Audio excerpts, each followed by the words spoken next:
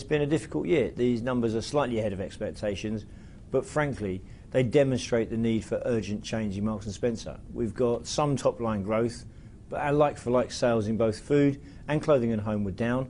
And although our web sales grew by 5%, we're behind the market.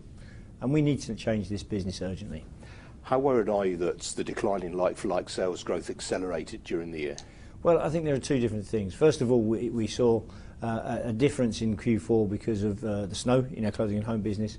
But what we have seen in food is disappointing performance. We have been very good at events. We were up 7% at Christmas, but in the core shopping periods, we've been behind the market, and that's not good enough. That's something we're addressing urgently. So what's the reason for that? I mean, food until relatively recently has been the area in which M&S has absolutely excelled. Well, back to when you were running, in fact. Yeah, well, we've got a fantastic business, let's be clear. It's a great business, we've got great products, and the innovation in our business is fantastic. I think what we've had over the last 18 months are some execution issues, largely around price, availability and ranging. Now, these are things that are in our control, and the Managing Director of Food, who's just arrived, Stuart Making, has got them firmly in his sights. What about clothing? Now, there's a suggestion in the statement that you've lost market share in certain demographics, for example, young families. Why do you think that is? Well, over a period of time, if you look at a longer period of time, Marks & Spencer has lost customers in total, and some of those have come from a younger demographic. Frankly, at the moment, it's stabilised, and in women's wear, for the first time in 7 years, we actually grew our customers, and most of them were from a younger demographic. We've done that by focusing on the pillars of our business, things that are really important to our customers. Kids wear, school wear, lingerie, bras, suits, all of which attract young families who join M&S as a brand and then start to shop the rest of the range. Was there too much of an emphasis on high-end, upmarket women's fashion in the recent past? Well, I think we changed that, but yes, I would agree we were probably a little bit too focused on best, a little bit too focused on a more fashionable touch. What our customers tell us they want are fantastic wardrobe essentials and products with contemporary wearable style. Now, you've just announced another series of store closures.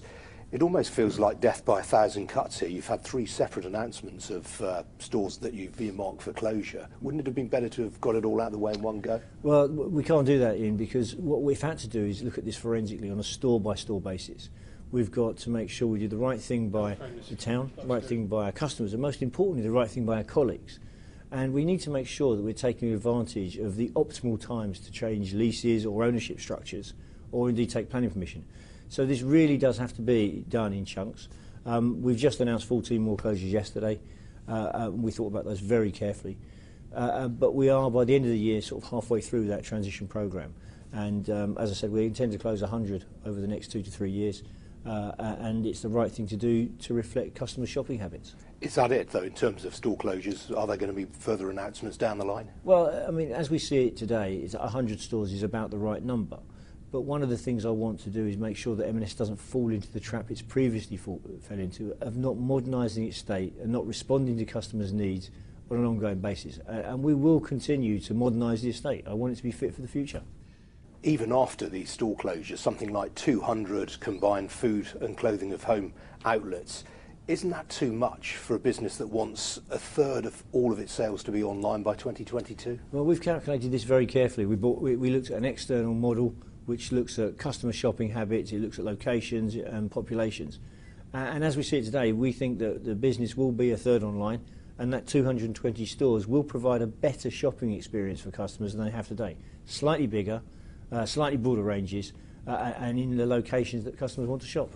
And what about the outlook for consumer spending generally? We've had some fairly benign inflation figures today. Wages growth is now outstripping inflation for the first time in more than a year. Are you optimistic there's going to be any kind of recovery in consumer spending? Well, it's difficult to see at the moment. We see the customer is fragile. We see almost a recessionary behaviour, if I'm honest, about clothing purchase particularly. And I think there are still many, many uncertainties. You know, interest rates is still uncertainty, petrol prices continue to rise, and of course there is still a fear in the market about what will happen as a result of Brexit. So we think there'll be a caution in the market for some time to come. If you look back at results day statements over the last couple of decades, a succession of CEOs have talked about either transforming the business or accelerating the pace of change. You've used both those expressions in your statement today. What's different this time? Well, I think the first thing I want to say is I'm not going to call it until we've done it. and you'll judge me on that, and I'm happy that you judge me on that.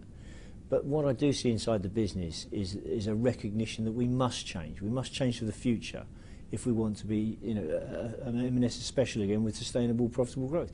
So when you have that recognition inside the business, you see a pace that perhaps we haven't seen for some time. You've cautioned today that growth is going to be flat in food and slightly lower again in clothing at home. Yes.